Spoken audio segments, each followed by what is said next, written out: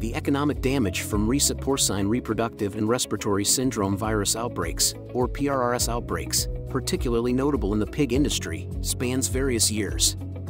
In China, the outbreaks analyzed occurred between 2014 and 2017, leading to losses as high as 3.82 million yuan for affected farms.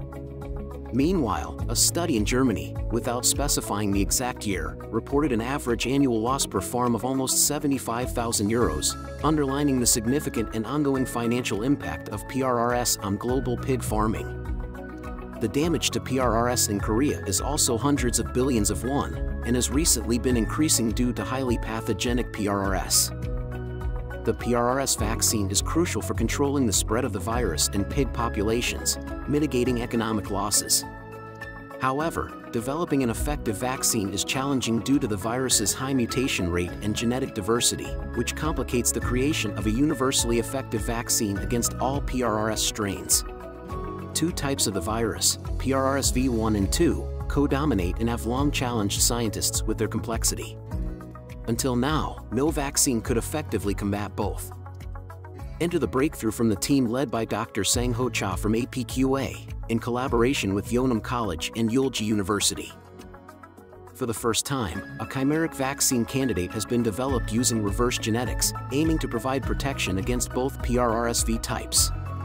This innovative vaccine combines parts of both virus types into a single strain. Specifically, it includes the transcriptional regulatory sequence and ORF6 from both PRRSV1 and 2, a key to its success. In vitro and in vivo tests reveal the chimeric virus's lower replication ability, which can be enhanced through serial passaging. Most importantly, pigs inoculated with the vaccine developed neutralizing antibodies against both virus types. This groundbreaking vaccine not only promises to improve swine health and productivity but also marks a significant step forward in the fight against PRRSV.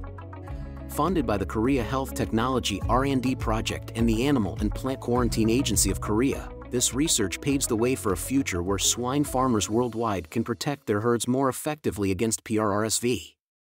For the swine industry, this is more than just a scientific achievement, it's a beacon of hope. Stay tuned as this chimeric vaccine approaches commercial availability, promising to revolutionize PRRSV management and control.